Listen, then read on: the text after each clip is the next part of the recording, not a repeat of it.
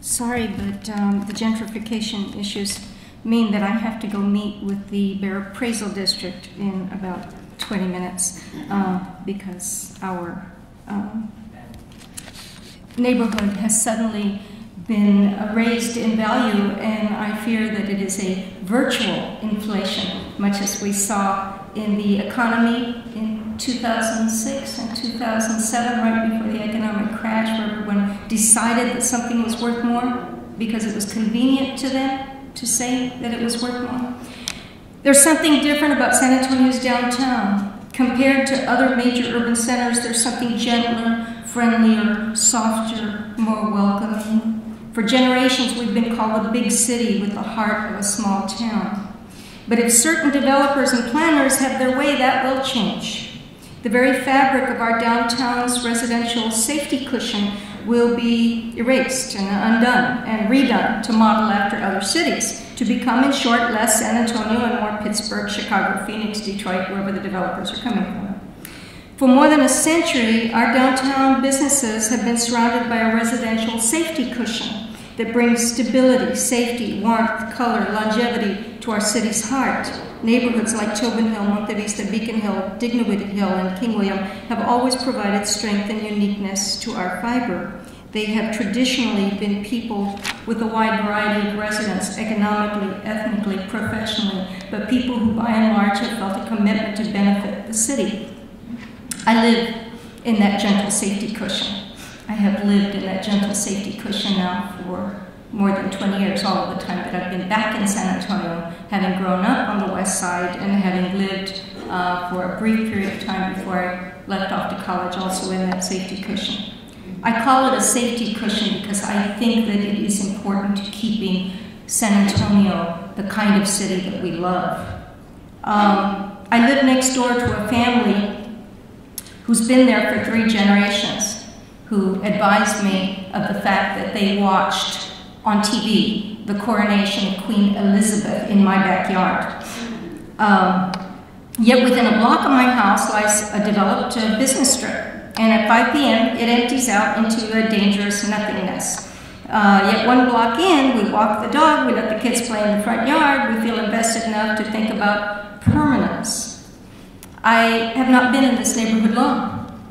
I came back to San Antonio in 1994 and bought a house in Monte Vista right before the prices went way up. A year after we bought the house, we received our tax appraisal, and the appraisal of the house had gone up by $100,000.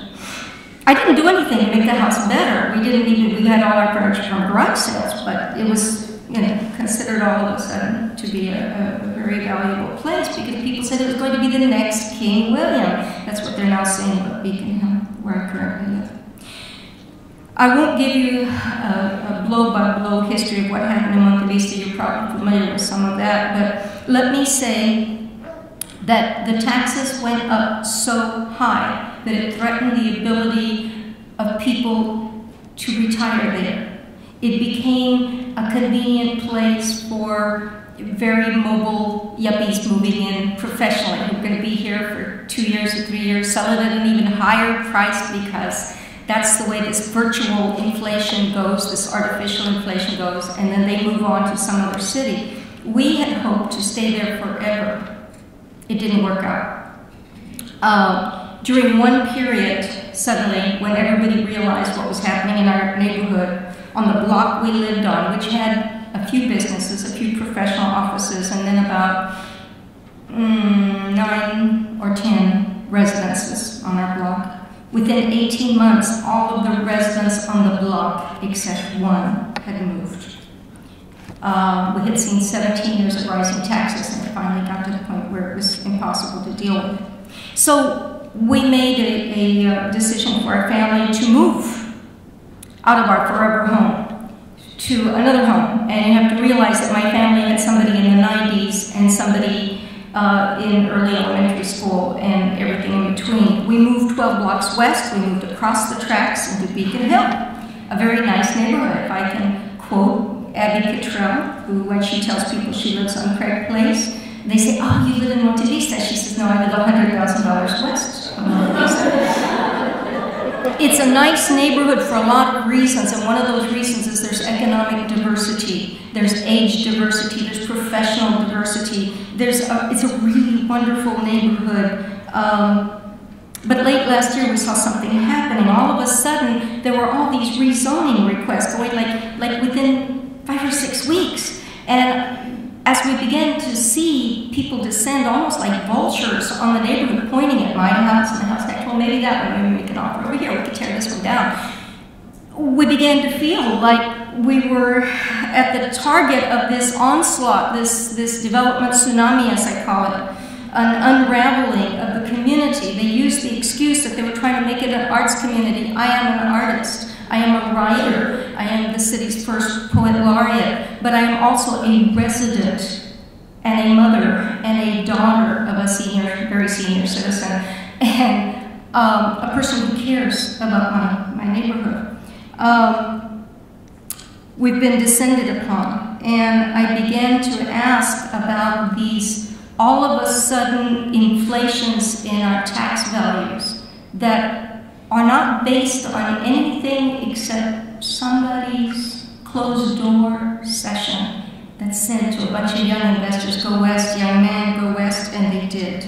They came, and the word is out that this is the place to invest. So all of a sudden, this street that I live on that goes for 17 blocks of front porch houses, some Victorian, some post-Victorian, some American craftsman, some just squarish stucco apartment buildings on the corner.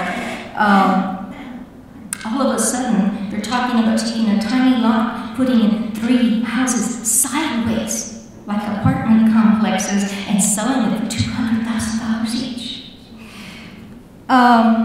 I could go on. I'm not going to because I have to meet the Bear Appraisal District, and because you have to go on to many more important things, and I very much appreciate the comments that have been given here. I've got to warn us when we start thinking about 15%, when the values go up by 15%, it's not always the values that go up by 15%, it's the piece of paper that says the values have gone up by 15%. And that piece of paper can be part of an alliance of business interests who have decided that this is the way they're going to make their money, who have no view for what will happen to the future of that area, but are there just to make their money and move out. I'm glad that Hemisphere was mentioned, because Hemisphere introduced to many of us an urban renewal, which then became a dirty word because we began to think of it as urban removal, which is what was happening. The people in the houses and the historicity were being removed. I just feel that gentrification is such a major issue that it is probably the next major civil rights issue of this nation. The displacement of the individual homeowner by the large alliances of investors and business interests who are interested not in permanence, not in the future, but in their own profit, after which they're free to move on. I've got to tell you, I have testified in front of the Zoning Commission, and it was amazing to watch the reaction of the council of people who, the minute someone came to the front and said they were from a business, got full attention. But the minute they said they were a resident, they zoned out on them, as if residents don't count, as if that safety cushion, which makes our city a good place to live, all of a sudden loses importance, loses status, loses power. I was one of the people testifying, and the minute I said resident, I could see them going back to checking their notes and reading their email and whatever. And the only thing that stayed with them after my entire testimony was when one of the people who, again, voted to go ahead and rezone anyway, there's no problem, she said, I feel sorry for that mom who had a child who talked about her child. That was me she was talking about. But that's all that it counted for. It was just a mom, just a resident, just somebody with a child. What is the future of our city? We're here to hope that there's a different kind of voice, and a voice that doesn't require $75 to get, or $90 to get into the event in order to make a difference on the future of our city. Thank you for your attention, and wish me luck with the president.